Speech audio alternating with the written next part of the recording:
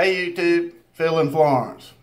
Well, I got a big surprise today. I was out in my garage doing some work and I heard a truck drive up and I looked out the window. I looked out of the window and I saw a FedEx truck. And I usually know when I've ordered something. I thought, well, I haven't ordered anything. And so, you know, I guess my son has ordered some more vitamins and stuff, but so I went on about my work, and in about 20 minutes I came in and I went to the front door to get the box, the package, and guess what it was? It was not vitamins for my son, it was vitamins for me. Woo! LOBEL'S of New York. How about that? I got a Christmas present before Christmas, before Thanksgiving. Well, I haven't even opened it. Let's just open her up.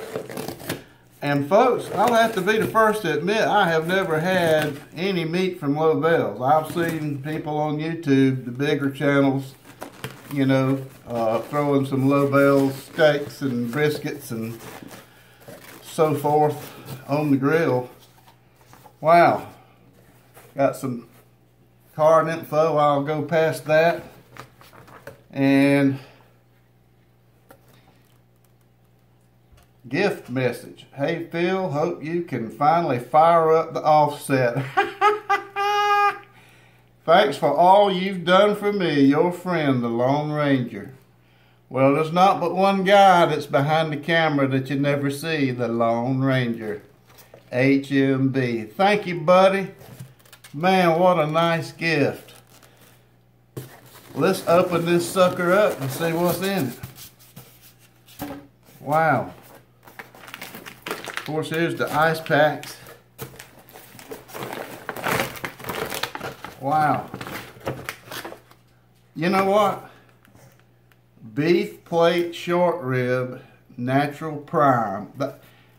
That's just what I was going to the butcher shop to get on my next cook this week. So you must have heard me there, Ken, old buddy. You must have heard me thinking out loud.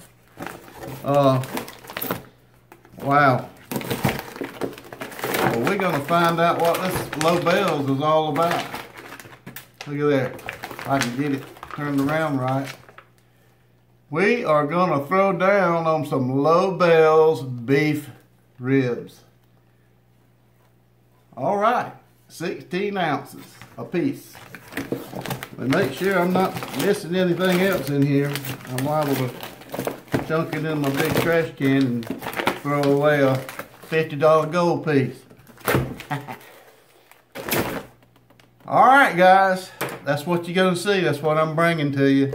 Ken, get ready for the locomotive cook and get ready to fire up.